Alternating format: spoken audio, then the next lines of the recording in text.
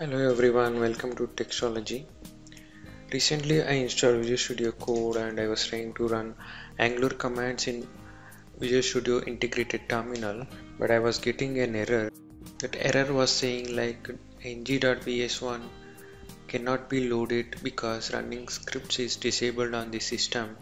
So let's try to solve this issue. Let's try to open the file location.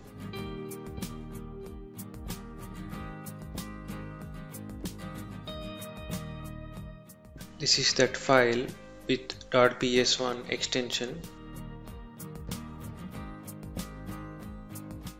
If I delete this file, that issue will be solved.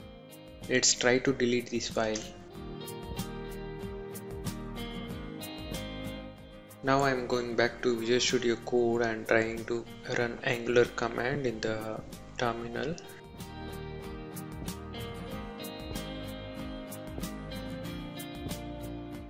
Now integrated terminal is working for Angular command in Visual Studio Code. Thanks for watching.